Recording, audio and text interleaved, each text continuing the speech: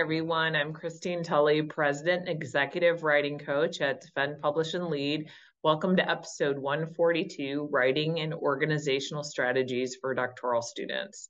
I got the idea for this episode after working with a number of clients this week that have varying levels of struggle with working as a doctoral student.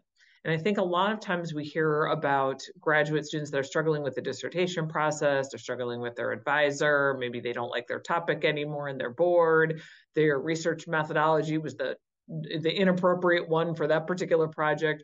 There are so many things that can go wrong with the doctoral process and working on the dissertation per se.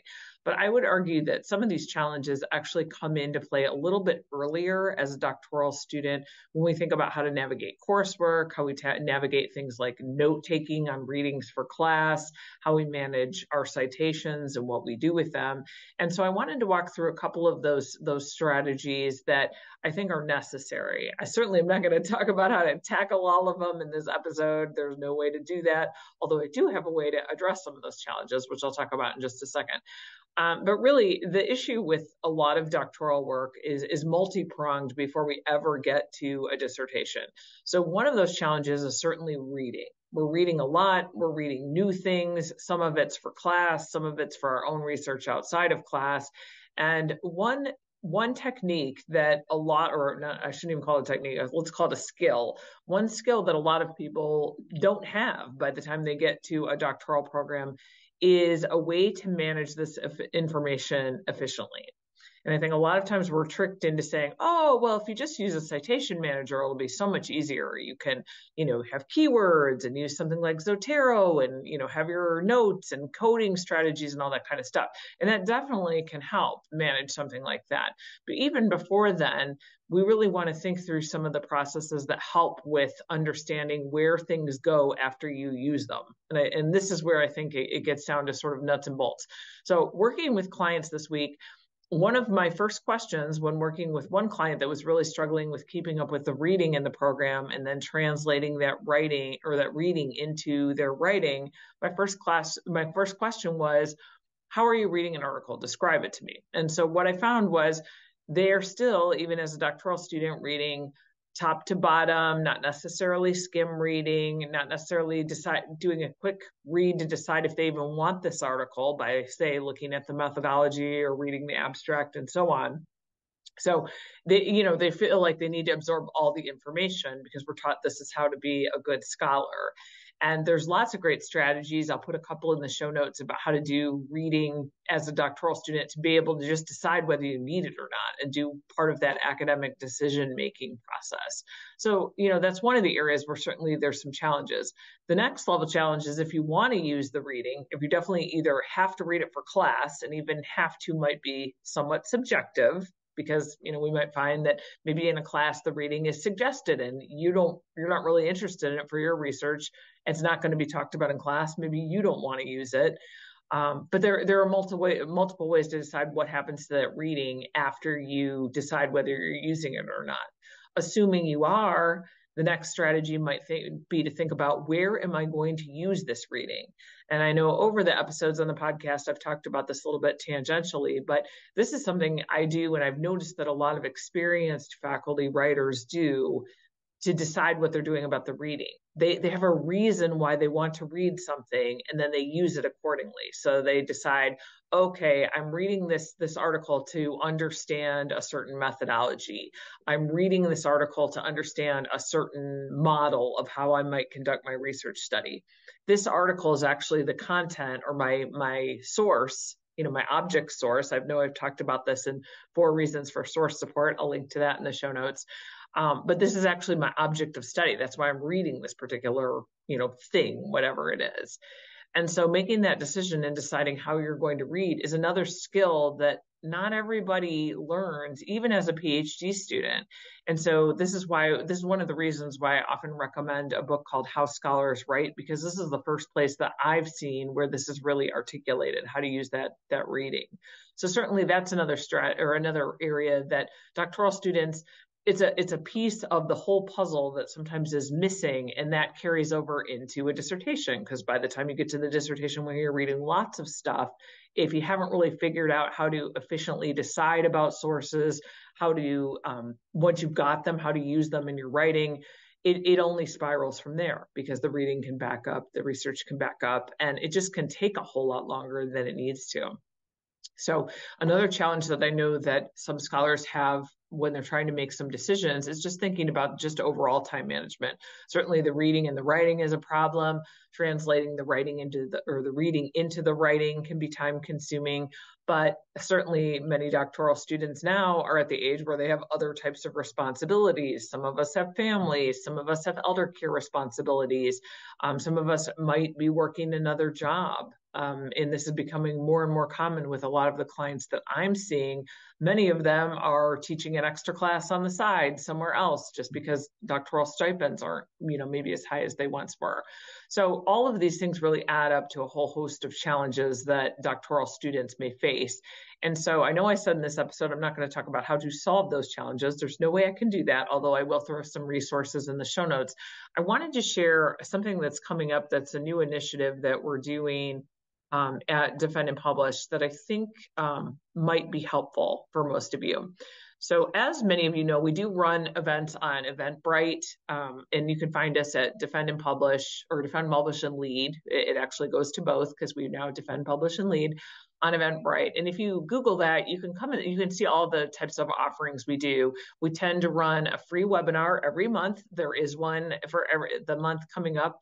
The next one coming up is our one on citation manuals and some updates with APA. And MLA and so on. So you can check that out. But we do run a free webinar most months except for the summer months. So you're welcome to check those out. We usually offer a writing class that's just a one-time, only 1 hour commitment on a specific skill. So one coming up for us is writing as a new scholar or a new faculty member.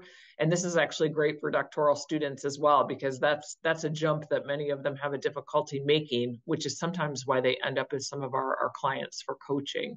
But what I wanted to point out for today to kind of help out with working with organizational strategies as a doctoral student is actually a 4-week series that we are doing in October, which we're doing something totally different. I've never done this before, but I am partnering on this one with Lisa Woodruff. She is the CEO, founder, president of Organize 365. It is a home organization company.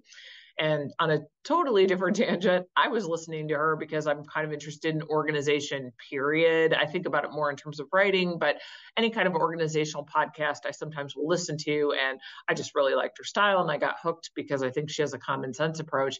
And she started doing these episodes about how she was doing a doctoral degree in psychology because she wants to understand organization and home management.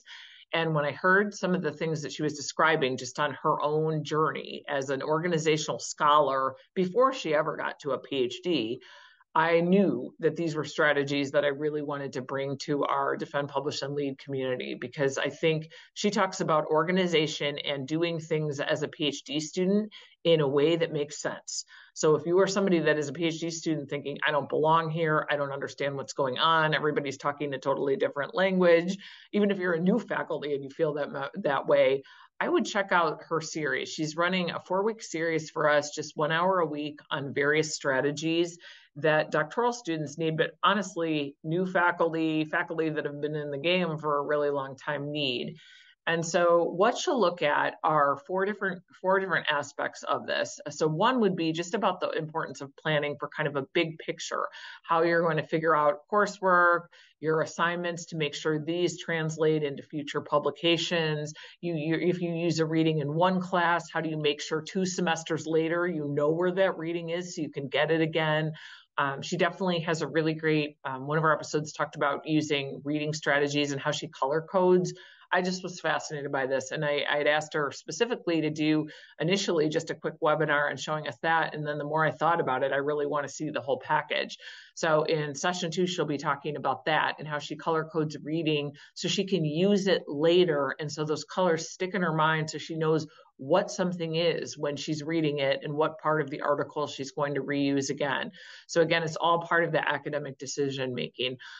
She's also going to talk to us a little bit about Zotero. We've done some webinars on Zotero before, but I kind of like it as part of the larger package of all the things management related to organizing a PhD.